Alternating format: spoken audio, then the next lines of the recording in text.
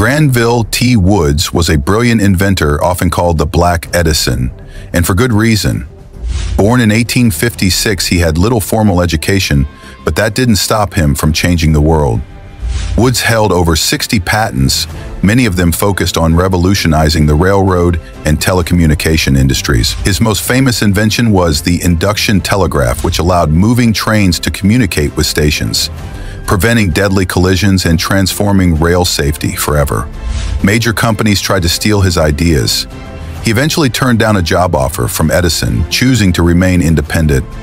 His work laid the foundation for modern transportation and electrical systems, yet his name is rarely taught in schools. Granville T. Woods wasn't just a genius inventor, he was a pioneer who refused to be erased.